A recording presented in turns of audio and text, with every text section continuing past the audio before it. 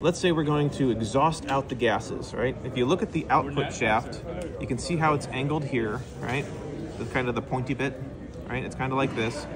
So as we turn the output shaft, the piston comes up, it's exhausting those gases. You are now at top dead center.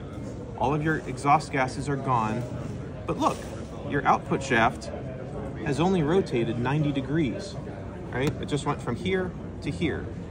That gives you 270 degrees left for your power stroke to now capture that flame front and apply it to the output shaft, right? So you're capturing it and you're applying torque and more torque and more torque and more torque, and there's more torque and still more torque and still more torque. Now you're at bottom dead center and you're ready to very quickly do the next step and come back up and do it again.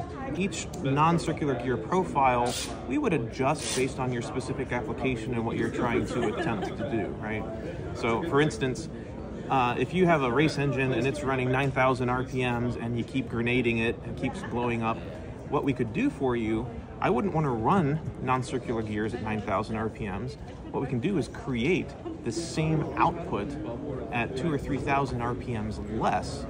Now you've got the same power that you were happy with before, and you're not blowing up your engine anymore, right? We think this also has lots of OEM applications, right? They have new emission standards they're gonna have to meet, the 2025 CAFE standards.